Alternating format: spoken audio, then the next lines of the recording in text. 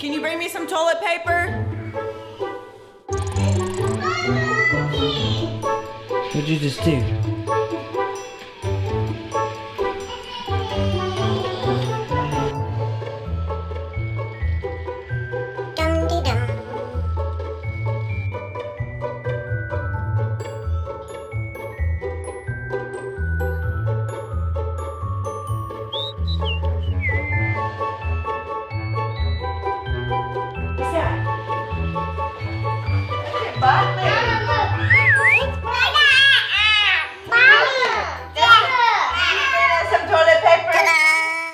Okay, stand up by mommy.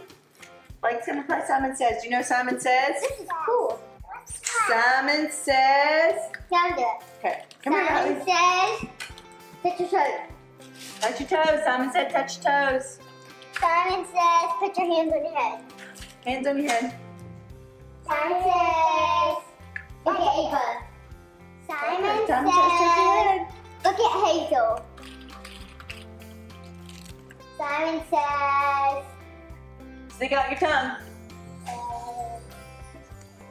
Simon says, can you do the taco? Taco. Who could do the taco? Parker can. Parker can do taco. Look at Hazel. Hazel's trying. Who could do taco? Nope, Blayke can do it. Go. Simon's. Oh, good job, Ava. Exposing the girls to coding at home is really in everything we do, really. I mean, when you're cooking, you know, mixing stuff, what happens if I do this before that? Or, you know, do I go ahead and bake this? Or can we eat this now? No, we need to bake it. I mean, those are kind of if-then statements, and how do we get to the point that we need?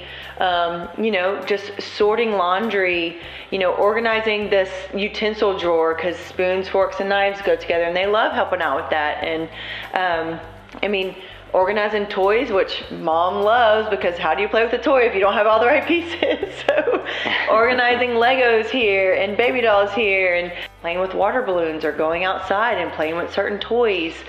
All of those things are really formalizing some aspects of coding and problem solving, and how do we get to the solution.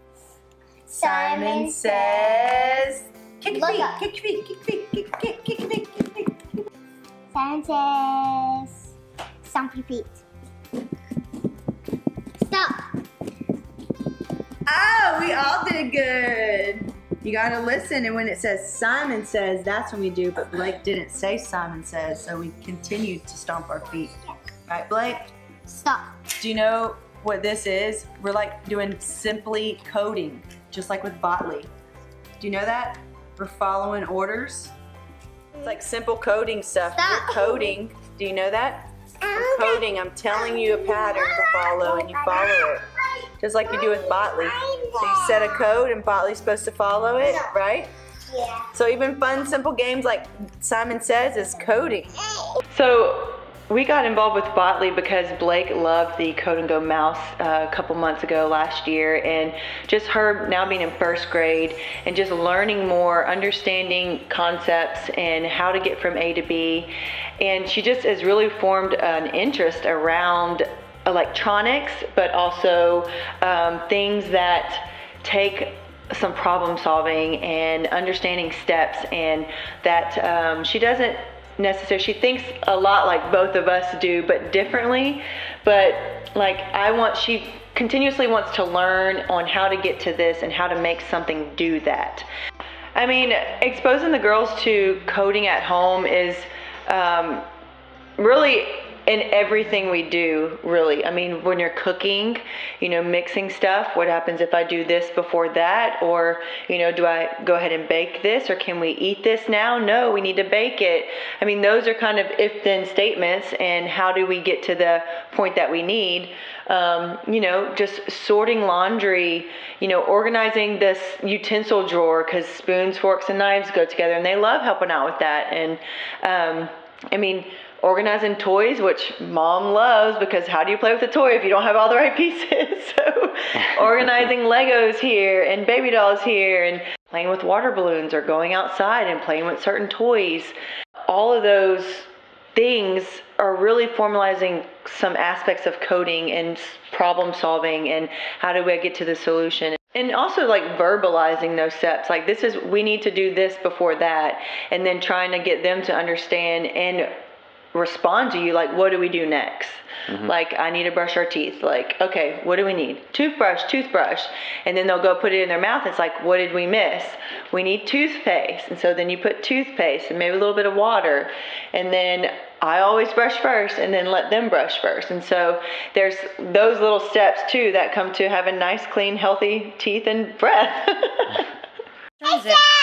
No, say Riley's turn. Riley's turn. Okay, go sit by Ava and finish brushing. Brush good. Go in the back. Oh! Now it's Hazel's turn. Hazel, who brushes first? Mommy. And then what? We put toothpaste. And the top back on. And then we open big. And we do bottom.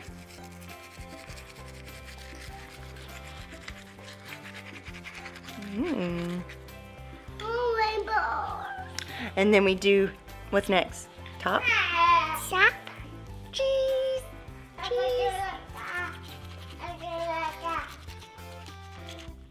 Whoop! Can't get back there. Hazel's turn.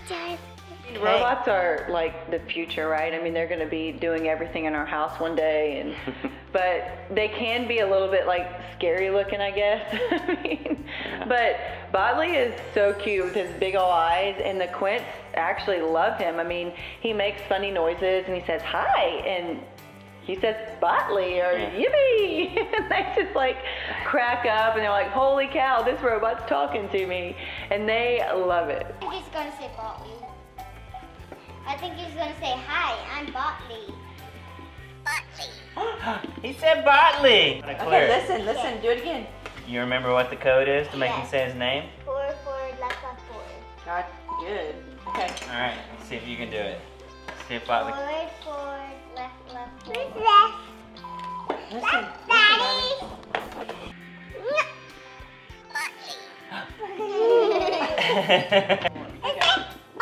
Okay, press the touch key. I already did.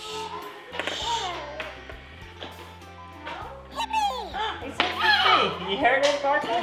One thing that I think we enjoy the most is that it's not screen time. I mean, kids today just want to be in front of the TV, want to be on an iPad or an iPhone or something electronical. Well, this is electronical, but like, look how cool it is. I mean, she can play with this for hours and not be like burning her eyes because she's been looking at a screen all day. And so I love that aspect. I mean, it's like, how much time are you going to get on screen time today? And you know, with this, she's occupied for hours. Botley's our new little pet.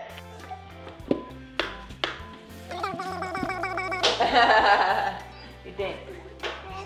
To get Botley and other great Learning Resources toys, visit learningresources.com.